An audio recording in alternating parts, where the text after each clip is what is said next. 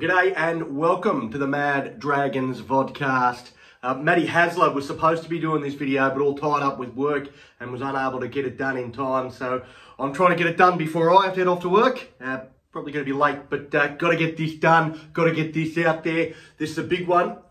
Moses Suli. Now, when you look through the Dragons team, it is stacked with blokes that had to live with enormous expectations as kids. Guys like Jack Bird, who was always predicted for greatness. Tautau Moga, who was picked to play junior Kangaroos 3 times. Zach Lomax was the gifted one before he played NRL. But there are very few that had more hype and expectation than Moses Suli. Now, some of our current day youngsters come with plenty of hype, but again, Suli's hype was on another level. Some blokes live up to their potential under that sort of pressure, like David Fafita, while others never make it, like Damien Chapman. Suli is now 23 years of age and has gone through multiple NRL clubs, with his own attitude proving his only stumbling block. After debuting for the Tigers as an 18-year-old and looking at home among men, Suli was sacked as he didn't feel he needed to train, preferring to sleep in his car while his mates trained. The Bulldogs wasted no time in getting their hands on such a talented player. However, his attitude once again cost him an NRL contract, with the Bulldogs sacking him less than a month after signing him, citing repeated indiscretions. Manly picked him up and he lasted 5 weeks at Manly before he was dropped for discipline reasons.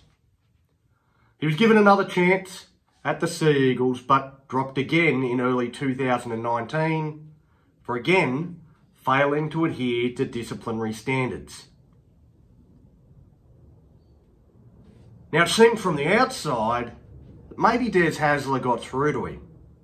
Or maybe he finally grew up, as he ended up playing most of the games in 2019 and 2020.